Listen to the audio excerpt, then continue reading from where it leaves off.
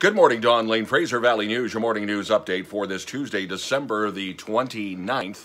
And some traffic problems, eastbound Highway 1 at Lickman. Major accidents, so right now eastbound Highway 1 at Lickman is shut down. And that was as of 7 o'clock this morning. May take another hour or two at least to clear all that up. And then, of course, there's the backlog. viaSport relaxing and revising some of its rules on who is an adult athlete. And this will affect junior hockey.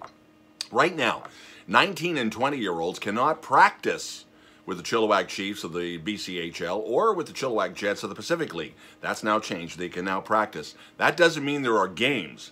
That still has to be determined after January 8th, 9th, around that time when this latest health restriction is lifted, or even if it isn't lifted, then we're going to find out if we actually have a season or not. Chris Hebb, the commissioner of the BC Hockey League, has gone on record saying, we follow the rules.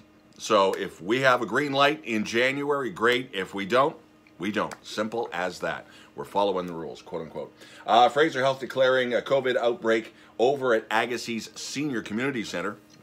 A shout out to a friend of us all, Darby Mills of the band The Headpins. She's based in Vernon now, and her dad is in a care home there, and they have their first case of COVID-19. So needless to say, they're a little concerned about all the oldies living there. So to Darby Mills in Vernon, we send our love out to you.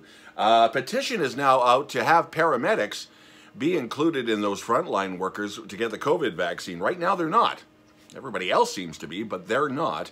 And the argument is they really are the ones that are the front line and deliver the patient, bring the patient into ER. So the argument is there. There is a petition that is to eventually, if it gets enough signatures, looks like it might, to be sent to Prime Minister Trudeau and all the premiers and all the PHOs right across the country.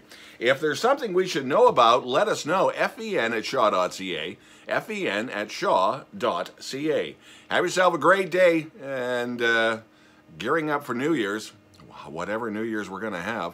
Don Lane, Fraser Valley News.